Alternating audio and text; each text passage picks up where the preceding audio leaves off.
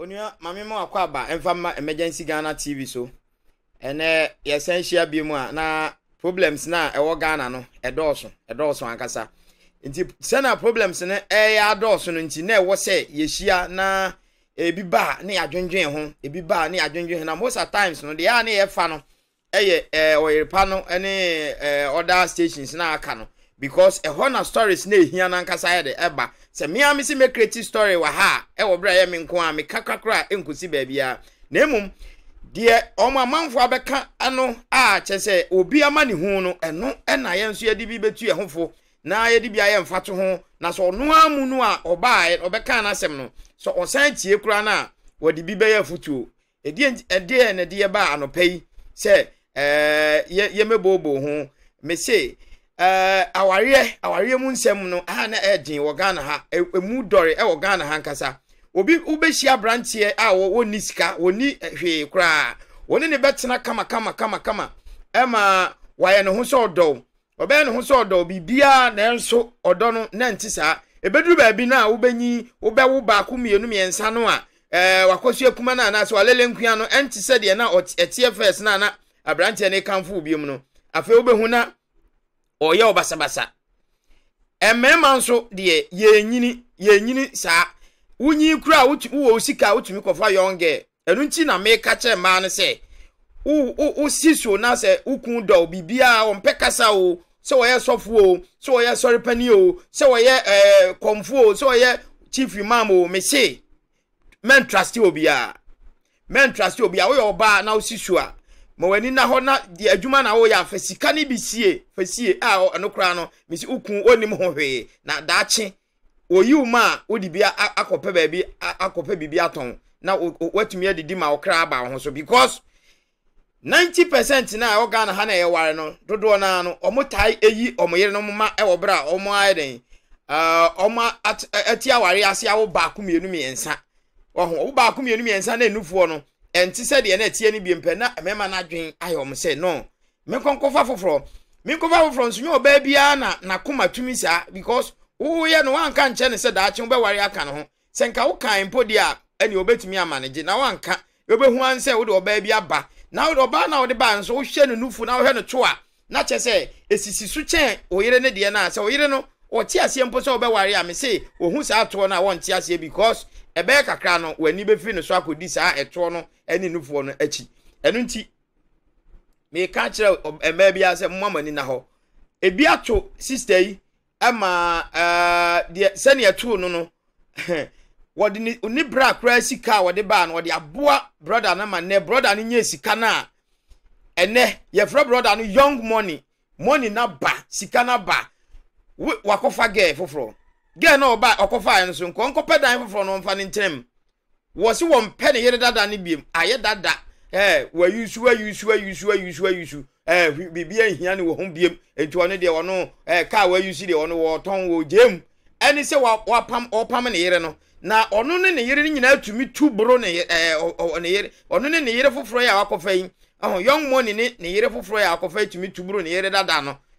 ma ne ni kun gina ho hwe ono atumi hu se yiri miri de ya bono ma ne hunam nyina ne ya omutumi bo na ma ne kosa ne ho yale wonu krom esan ba na edie na ba oba nanka be me dono na afedie atumi aba ne sa mumye nsua de mumye hwe video no na afedie yenhwe baabi a ye de be kwa kosi because de omo ye ema ne bi ne de ehadwen mumye ko hwe video no emra boy enko boy mpacho ewi de muhumi ha ye boko enye boko kula na ye kurem pacho minimi kuna wale enfienum na me maami wuye na miko osilim miko se miko ye mikuna ja me kwan kama miko ye na mikuna ko fa ne mpena haba betena dan a me minimi kunu ni damu no ena wo mutim aja me de mi free slim ba le minim se woni wo ba foforo ne te dan timi de se ma ba mi fie me ba ya wo se awura asesa wo ne mo ne manya ge me ge ne se wo mpekola nti se sa wo ne ma na ko na me se me nko min asem we de min ti bi da se wo wakofa ge no wo ge ntimi ma wo mla se wo mpekula ntimi me nko na wo je tum se me nko de na me fla me bla panyin bo na ma ne se na mi kunu wo kan na me bla se we de anya adwuma nko ba bi atwen akopem se be ma na abesesa wo ne ma ma na mpacho ante na amete ho enti oba ne be ma ne ko adwuma pe ansa na be ma no so be wale me no oba afufuro bi na awale agyan ankola no mo do mama me ti ba ne nkola na se ma sister bi ba ha wo se ni nua no wonso wo ye aduane ma ewia no ne papa akoda wo mpa no so ono so a o mpese ye be ba wo dem ho biem na msasa zidan ana wo se han enti akola asem ne manfa anya asa kopim se mikunu na atu na no mutuo ka kire me se ne mpana ne mpekula ntimi nsesa me nema mi ka kire me bla na wo se tena se afede again no mikunu kwa adwuma no aflen se blessing adidi matemo no wo tuka afle adwuma no wo be fia bebo me no wo san ko ante na obo me de toso nan no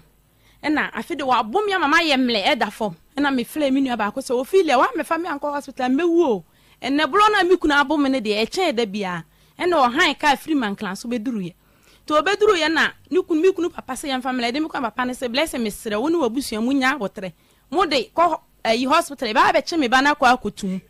enti no mama mfa nko hospital na ye ne e be hwe wo yade enti ho no minua o file ne wo mu ye akasakasa se nka mo bani a ka mbaji bula ya bu ne ya to se wo ntwen na ye munya ne yale ne wo fie na mikunu papa na pa ne chonto no mo ko ye na agya wo tuka na ko ye anti na obi o mo so mbehwe me yale mo de me ko do so ne kototo nduro ma me na agya ade chia ne so wa bi efre ne sakina no wa no ansu ohie na wa mie me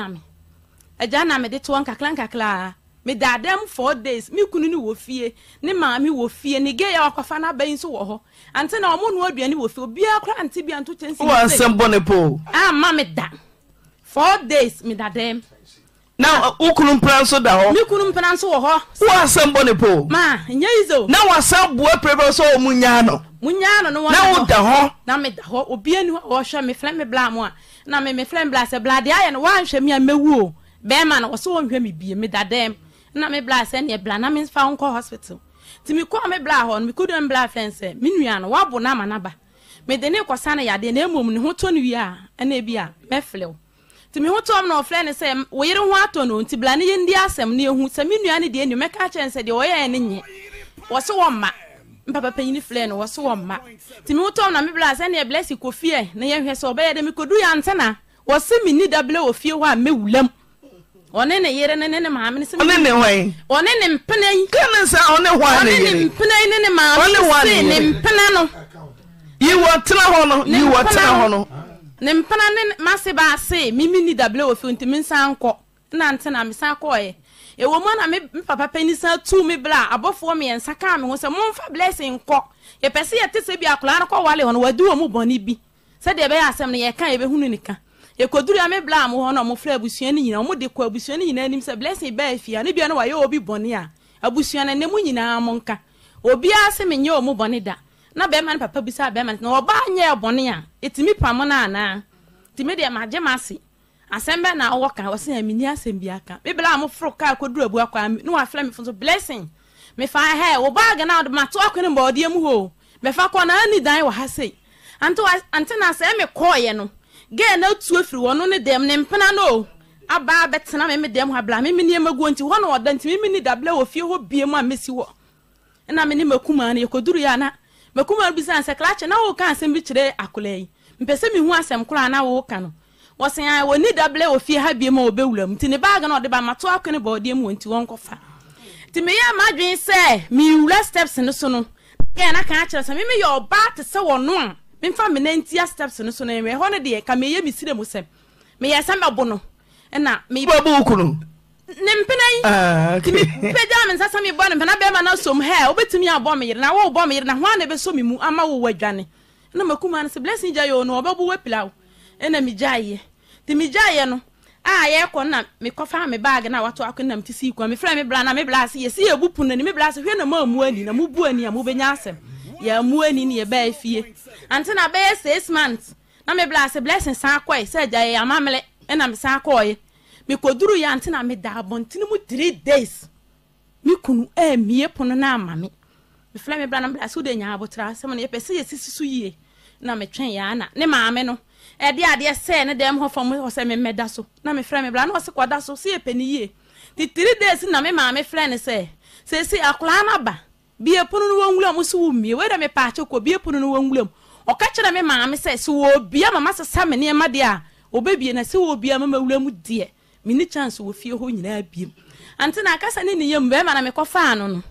menka ase na ohia ni die nanso no oni bi nua baako e wa kwantuo odi sika ma ne me ebesi mi so ti sika no ba na be ma na ka che me se mimi yemfa nto machine pinpin ya edi hwehwe gold yi na se ye adwuma na edi sika na koto back e wo nua na accounts mu e ho ne de ma anya ntu because ne nipa hu na misuro kakra ti di be tuma na me hwe bra wo bla na ne ha me ti me fla nua na se na me kunu kan na odwene ho sei na nua keto an se twen na me mra na nyina ye ntena se na nya adanse ye mpese be ye nkwa na daache ye ni adanse ye ti nua na ba ye na oto machine na o se enie ye se sima me ukọ adwuma ba da bia bia ma me 100 cedis na be ma na se o me yire keto ano me yesa amasisi mu adwuma no metimi akoda korokoro me nya be 50 million mo manya ahwehwa ma me se 1 million am de be ma na mmom no munya ma me na me nya adwuma ye teka no wi a emfa so bia be bia me ne wo be yere me ne wo be che na me nua se na blessing ukuni wo asempo nti yamfa ma na ye de ma no anti na sa machine de ye adwuma top plot 4 ama ye simu 2 plot baako ne me ko ene wasi half kakla na me ne kwato aso ne ye wie ne asan akosi baako ye wie 2 na aka ne ye foundation ye wie ye me ama ye adwuma o ma me jotile 30 million me ye adwuma na metimi bie container 2 me ana me ye adwuma ma anje be ma ne sika 1 cedi anti na wo ja me a wo se container no wo de ama ne ge no asiesie mu se ne ge no kwa ye adwuma wom enti asase wura na ntu wo mu de na chesenka container no kwa agye me container de ama ne mpena ise won tena mu na wanya adwuma no woni du ho ante na wa bom ye plan me da ho machi kasa sia meti woi me kasa na machi kasa mintimi ntwema ni hwe machi me friends so ma miskan ko hospital wo se woni ska wo de mam ya ko hospital ena eni na mu asem no pam me 2 years enie ante na be ma insole ma me 1 cedi saje to aduane da na me friends se mpacho nti wakoma nyanto yo ma beje mo se blessing nti hu fe se me ma asa nti wo dia wutie nti wo jam nti wo nya be ma wo tata mi sei me frena no wo dia man again so on kan kire me se fi na eko hwe na me ma mfle ansi lai we su bi ne se lai no eye wono no again mom e dia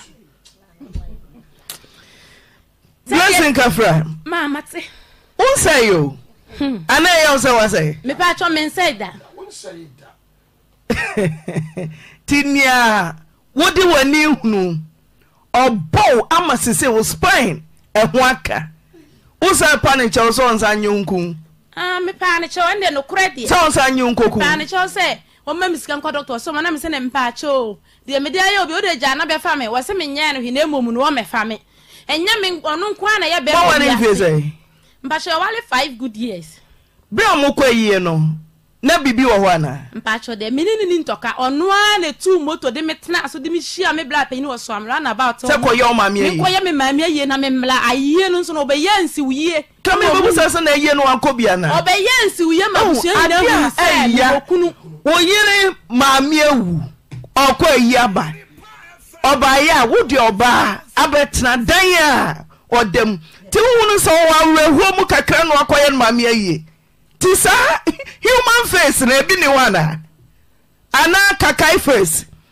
uko wudi say afe efie nai midi bosom de enti kura ma midi bosom ne say wudi bosom na watwe nai so koye o mame aye enenye kumasen so ubeko slem wo nti bosom no wentumi antwe no ana se wo mpra no odada tina wo bompa ese bia owo bi mra na oyiri ni tu no to na overtaking yes say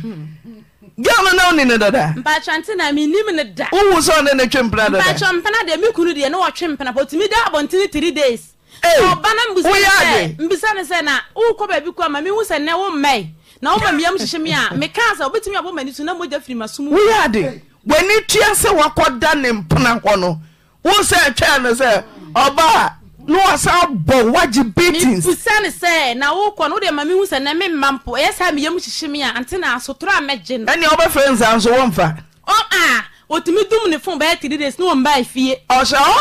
ono ne mpana ne ayelo boze na me firi sirem ba obi a wo yere ne wo maami akosirem me kunu itimi nya aka iska ma ne maami ba duru me so so oni ka iska antena wonim de ate na chese opese ne maami ba be hu ni mpana ya wo so wo be wale ni chese me de me nka sirem ho me kosire mun so no badwuma musika me kan 98 million e ma wo uyade because me kosire usan yisika de mano me kosire mkura bia me kan sika na ma me kunu se misika yese na me de ato wa me tu kan me ba na ma be fa akoto amadwuma so ti me kan sa na o kan so ni sika na me se ne mpaacho misika na eda ho ko yi mu Ghana na fama me was a blessing sika na me de ato iron rose akwa dan ne so na me su yo se ni obadwuma capital no ai wo de ato iron rose akwa dan na yatumi afilimu na me na ma bontena me de da me na obra wanse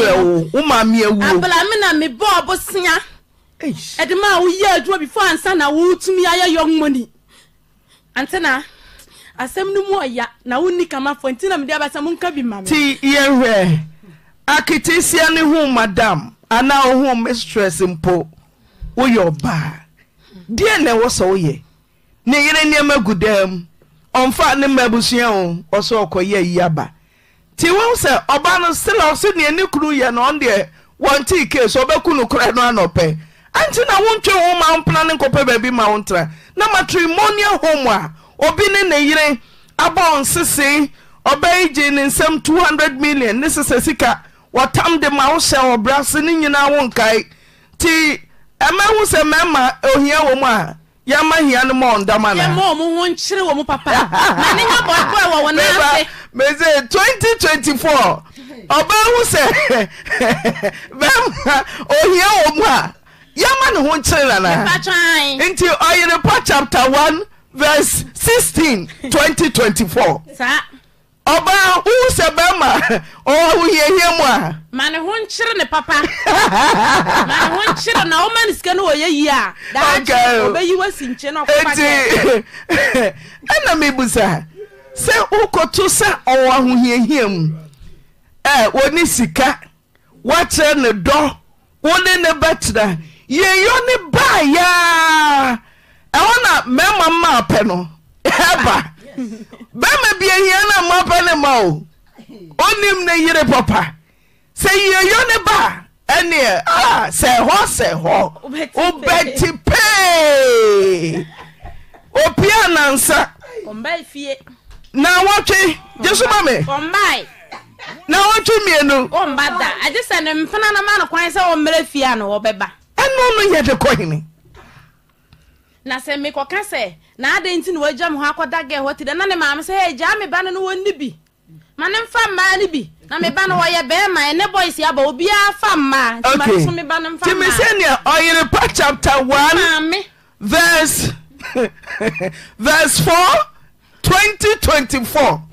oba uze be ma ne wo kire no a gya ne ma no ho nkire no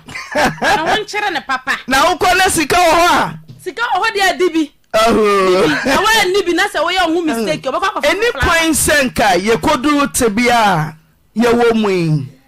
ye ka odo a emanim do ankasa oba fo wo se hian ono be hyase ema dodo se no on brass hyase no omne mema da mattress so ebi oho enua papadam omni na ye mu se ye ho se ye ye no ba be ma ne benya adwuma bia afa sika fo ne nsem hyew a ɛho ma obehu sɛ o diam ne ne hyase nkora no wonka ho onya waye say me say 2024 oyo oba fa wadwen so nante in fact dia awmo kan de ni nyina wom mema no ye ho ahomete ankasa se sika kakra ba ye ho no a number 1 e was a mema no ye hu se enipa na wo ne te no the moment ye sika start ba wadwuma yie no kire se lucky wo ne ho wo lucky e wo ne ho sesei no esuno bia ne de ordinam o obi wo ha lucky kitikiti kura ne ho obi wo ho kura na bosum di nachi obi wo ha bosum ware no enti wo ko ware sa nipa ne pe na wa be ye bosum ne kura enti wo ya bosum ne kura ne de wo ye den bosum no be ko atia wo so ho enu nti se eba se wo ne wo yere ete ana oba se wo girlfriend bo nyanya ne ho ade wo ne te na se sika start ba na sika ne ba e wo se wo hu se oba no so ka ho na ama sika ne ba enu nti wo be kwakoye ne ho ade ni yenya ne nsi nchen wo bere sika ne ba ne nkonkofo oba foforo wo ye saa me se wo ahwe a wo nu ba bia bebo fom se spirit bi de oba na wakofa foforo na chi a obekun atia wo se oba foforo ni management se de ba ko ni ma enam so ma de odi kan wo ne nchen a wo nya sika no a eno so usika be hye o se oba foforo na wo kofa yi se ota yare na se de na wo te ne ho no on yare nti ama usika is stable eno no se wo kofa foforo na wo nim so yare na ota yare eno so usika sem ne wadwuma sem ebe ye basa because time I also de ko adwuma no na se wo de ko hospital sika wo se wo de ko share adwuma mu no na wo de kwakotua hospital na saade no eda ho ewo ho pa ese mema no musua de unya oba no onyare oni problem bia me se wo ware na se oba wife ana se o mani bi start yare ya sika di sika na yedie wan hwa wonya bi da sika no ubenya but ebehye chese tambia ukoto aduru tambia ukọ hospital tambia ukotua operation tambia ukoyese enu nti unya oba na wona ne te na se bibia akoyi a me se menua ha ho se ukọ ware foforo even se ubekọ ware foforo kra na de odi kan ne de ye ne so ohima sebe ye ne sebosom me sa na meka no sebe ye ne sebosom jeje ne so na fa ne tena baabi an ho beto no wadidi afili kama de ohia na ode ama no na dwuma na start yakoso no wanya kwan atwe mpra na okotwe no na eno so wanya sika bia akwa den akoyi wo honom esa de a se wusu to dada na atwe am se enche acha 8 years bo hu se ana 7 years na watiko chim udem futrom ema mfutra ya homa oya hwia enye wan hwe a osika ensa mabiem ebia abekoso wokofo sa oba dada no because ne ho lucky ebia abekwa ko hu osofo obi na osofo na ka kire wo se oye dada no ene nkebeboa wo bekọ no na obi afa na sa nipa no wa start yeye moma yenkoso a entie no na bema de afutuo nsakra yen afutuo bie no sakra bema agese nsohwe ne bansa ansa na bema beti ase yentie no mra yeku wa bo ma spine ne yire ne mplan spine bu mpache mbuye onena ne yire no ne mplan no oba na ni so mpache mbo no tede nti no do be punching bag se wakwafa mpenanti ne menye obi ama ne bi posi 14 no ansija no yenko kan fie ne mu hospital bills nyina so ontua me bra na tua ne nyina ujidi sa onya ne we mpacho menya ne hwe Ibrahim final wo otim fancy abu akwan fancy Debi adia wo baba emse ne oba ne fam ne ma mete ha wo so no so beka bi ayara hosem se oba no kwaye ne sika da ho se matam me di abodan so sa dan no krampo ne umma na access woni hu kwankra so obeda ne nyonko ba na se we na kuma be hurihuri ana ekunu antena me ye se podam ni wo me bla na be fa me kwa akura nyesa nka ka abom me akumi wo kafra ensuo timi to na metim ne ensuo na abom me ate depression bebre na na se no no me bla be ka chem se eyi adan na wo tinsuo man sa na mabobri obi amatu kwan no adwenjen na me bla be obi am di nyankopon hila ma no me ne ne ba ha sei senka manhia na kamiku na akumi dada adan de obajo chefa de wabre ena odie obi oba na anu ya wo se oba sika wo di si dan ni sika wom na hoodi wom mi konsuo etwa blog ansa no mu start esi oni hu kwan se wo chia no ho kura sole na do tu tese de ye ma rahu ye na nsa wo tumi hwe se me yere na abontere ti sa de chi no obi di dua denche ni tirim ofie ho a wo be ye dai nyene ma me o te kete wo fama na ba tan so ewo ho o se ne mesa kete mama se denti na nkotu mpna no emfiri dan ni mumma ayire no metena se wo pie ba ye no ko mukutokuta ne mo kam ka se ma wo ba na iko wa lo ko me pono no wo se a me mfle na wo se ya mi hia wa nka ma fle wo mi hia wunti na me mfre wo no Evelyn also answer men kanjo se won said that me dana se o fe o bompa se 2024 ni mo nyamfo bi a wodo wo no on kire wodo amen Evelyn se men kanjo se men sukra wa baso ana ti emrese be hu Ibrahim yes said there unya Ibrahim no wa hutedi ye young money just abranti a wasiso woska young money cash ba ti ene obeti te cash na man yire no pepe pepepepepepe. Young man yabana. Yegusu hwese yebenya Ibrahim. Young money nisika bae. So pine young money or say menono. Cashman. Menono. Okay, Mfankwe. The MTN number you have dialed cannot be reached at this moment. Please call back later. The MTN number you have dialed cannot be reached at this moment. Please call back later. Young man, no. My belle papa. Young. Oh, sir, yeah, but also. Kaya su na me twinsuo. Mitimi konsuo ankro ses ahomache tu no antena. Ansama bedwale me matu ya. Eya me kura yi me ya waje omu wo ya moma kosu ansana makwa adwuma. Eno kura ante sa me san no aduane serve me kunu serve ma se. Ansana makwa adwuma. Efie wa yetim be ya ha na. Mo da so da fie o. Oba no oba bia me ha na ye fra me bayifo chesa me nanti no fie ofo ato me di bayifo. O di ahomache no mienu na akosu. Me kwa adwuma ba jera me kwa afuo m jera me siniye ma. Efie ofo nyina o fra mu se sie ya obi abedi me ho adanse. Okay. Tika wa so dum no. Wa num no de wa bre ena wodie. We me se onyame odi asem e wa asase so. Ya esi nyambe bu ya ten debi. Ebinu be sa wo mo atamuo no e wa asase so. Dia wode wa no ye yi atura wodi ye ensem a wo kai wo be sesa wo no me ne wa tamuo e wa asase so. Timese 2024 asem a woni mu no o kan wen wa no hwe wa no ne o kasa cause ya tamuo no ye esi nyame mai ye nyam obamu ya ten ni yen ya be sesa bi ansa no aba ya be sesa bi pa ti young money wadum no ide wo te yenka ti mesra wo mpa wo ho asem a we equity is equality 50-50 obaje ne share na so je ne share na so ontena mu mpa ya wo so ne ya de adoma to so kren waton waje ne chefa kopa ba bia obenya asomdwe aden makete sia bia meni no woni ora bi san ya 19 good years awa mother be me di na ni sori woni ne mprefo ewe so Arabic hospital doctor say uwu ni asem bibi ni ho kofa be ma no se me hwe mani ate krachi ni te se me na wa no se me what problem me mpna kura wa wo me mpre di ne ba ye ni ama dako oba no am so call hospital no so ko hu nurse ni be ma bi e na o ka na sem o se ne come by doctor say ma ovulate be ma kura de ne ho kamia me yin se so be ma me friend na wo so ma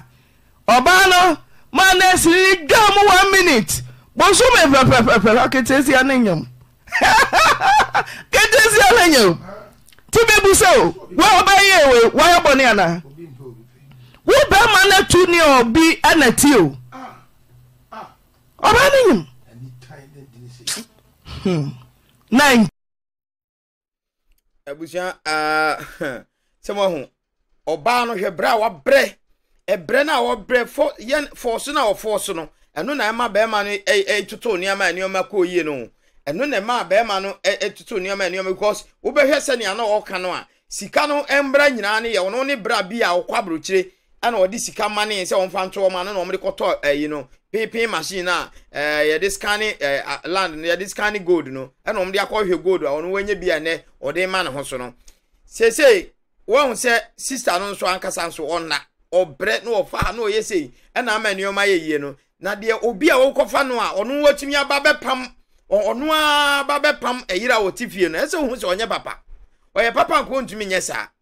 enko obeka che so ma ne ntena na nso pe baabi ma me ntena na beba nse na de ono ye papa na wo ba no ono si ompekura ono na si ompekura o na kamumienu de oya yire a odikan ene de o ba hwan na empekura omumienu hwan na ka empekura no hwan na empekura na wo mumu wo se o mpekura nti yempam de odikan na wo bra wo ho che so de o ba no ko onye papa obedi akọ na hona na meka na afuturo nsakra ni bema mema titiru afuturo nsakra agye senso he ne bawi a ono akasa obeti ase yɛdamase mon subscribe my na mon share na ma ya hoden na yɛmfa more videos nyɛ den emra mo yɛdamase pi bye